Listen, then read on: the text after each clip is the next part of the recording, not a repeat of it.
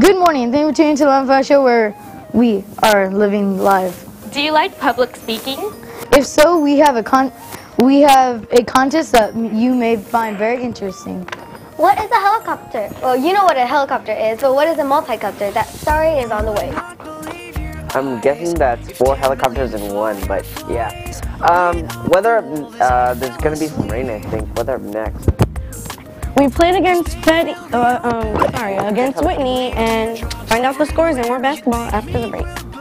All this much more. On the other side. We won. Brr, I'm cold. Where'd you get that jacket?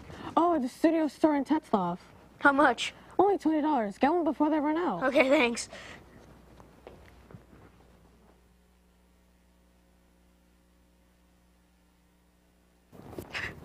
Bear, I'm cold. Where'd you get that jacket?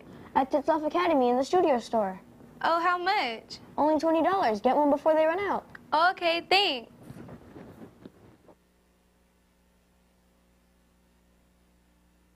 I'm cold. Where did you get that jacket?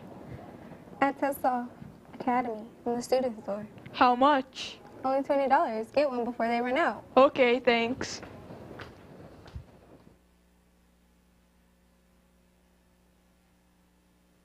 Hey, where did you get that jacket? I got it at the studio store located at Tetzlaff Academy. How much did it cost you? It cost me around $20, but sorry, they ran out. Oh my god, I should have went earlier.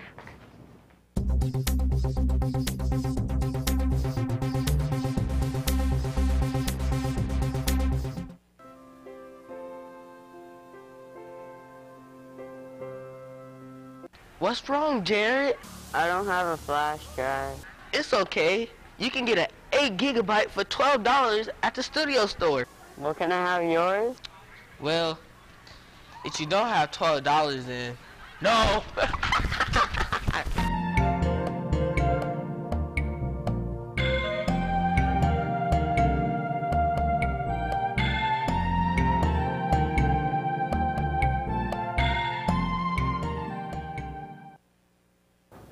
Welcome back, and now to the news. There will be an International Society meeting today at lunch in room 307. Bring your lunch and please be prompt.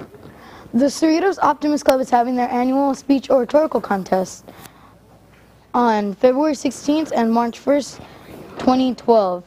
The topic is how my optimism helps me overcome obstacles. For more information, if you would like to participate, see Ms. Noriega. Every Thursday this month, join students in playing lacrosse at lunch. You can find this exciting event going on in the North Field. Again, that's every Thursday at lunch. Time now to check out the talents around the world with Julianne. Hi, I'm Julianne Ramos with the World's Talents. Have you walked down the street and seen some guy playing the drums? Well, I bet that you haven't seen someone play this good. Check this guy out.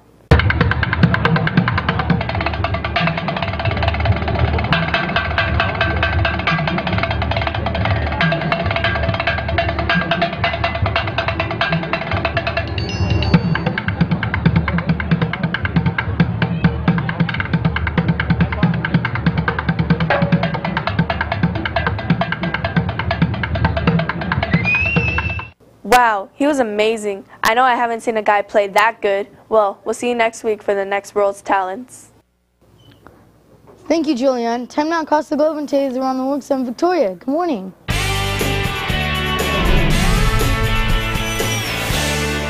Good morning, Adam. Just what exactly is a multicopter? Did you ever wish you could fly an electric multicopter? A multicopter are mechanical devices that are like helicopters except with 16 rotors. A 1 minute and 30-second flight proved that someday in the future it could be possible to do tasks such as examining wind power generators and take bird-eye view pictures. Because the 16 rotors are on the side rather than the top, a parachute could be set up for the pilot's safety. The eVolo, weighing only 176 pounds, makes it different from any other kind of helicopter. The controls are similar than normal helicopters. Due to the joystick, future multicopters will have multiple seats and may replace modern-day helicopters. That wraps up the news around the world. Time now to go back to Tetzlaff for the upcoming events. Thank you, Victoria. Looking at the Tetzlaff calendar, today is the minimum day. Next week, Wednesday, is Children's Spirit Day, so wear your blue. Wednesday is also game day against Ross. Thursday's lunch activity is lacrosse, and Friday is college day and a minimum day. And that wraps up the ongoing events. Time now for your Live 5 forecast.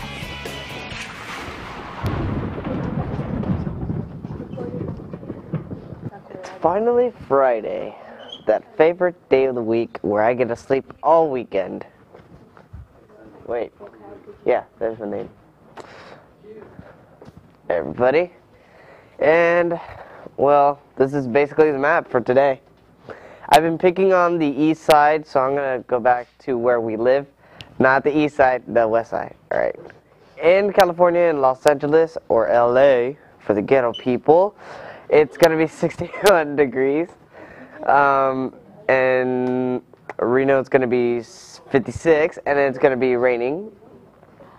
And then in Cut Bank, it's going to be 24. In Seattle, it's going to be 46 with raining. And basically, the south is warm. The north is freaking cold. Let's go to the 5-day forecast because I just walked out of the map.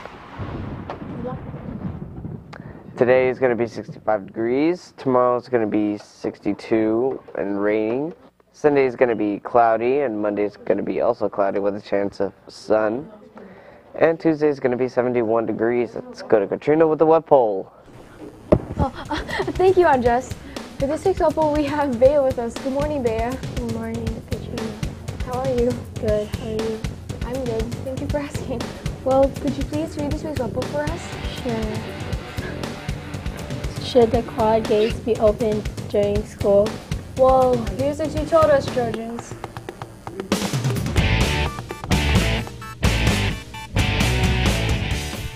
Yes. I think they should be open because there's more, it'll be more space.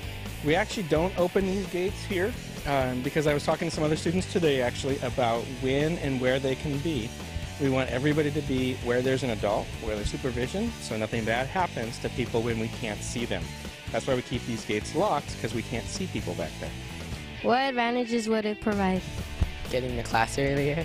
It would help people get not being late to class. What problems would it cause? Some 8th graders probably be stopping, be like, hey, you 7th grader, you too small, you scrub, you gotta go around. That's what I say. When should the quad gates be open? At lunch and nutrition, probably. Before lunch. What advantages would it provide if the gates were open? I don't know what advantages they would provide. I know we've got 4 minutes to get from class to class, and that's plenty of time to get where people need to go. So I don't think there would be any advantages for keeping them open.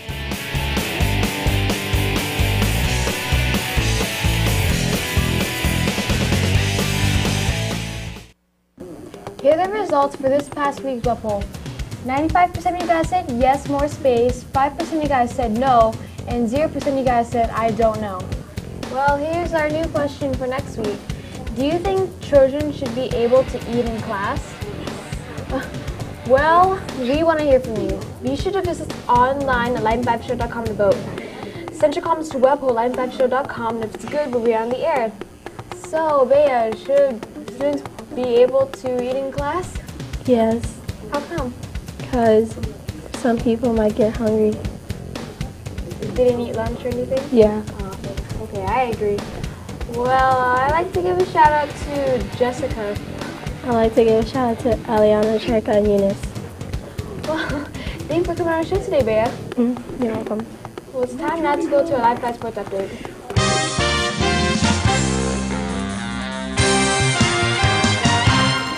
Thank you, Katrina. Well, there aren't going to be any football games till Sunday, and I'm glad to announce that Tetzlaff won Wednesday's basketball game against Whitney 23-18.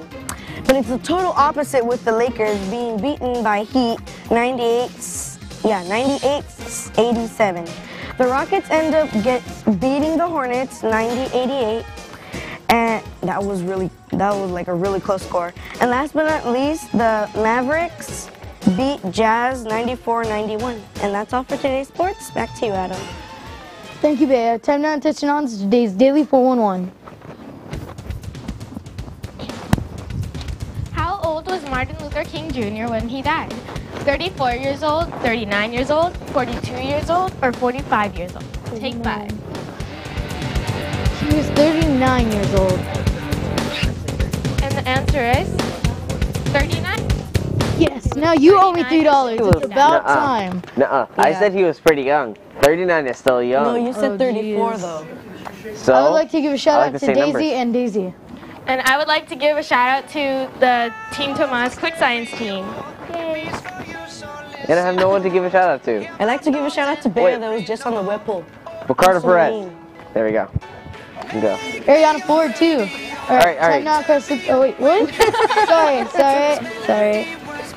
Well, that's visit it our for website today's to watch show. today's broadcast online, lion5show.com. Follow us on Facebook, Twitter, and YouTube at Lion5 Show. That's all for our show today. Have a great day, and we'll see you back here on Monday. Still in the middle.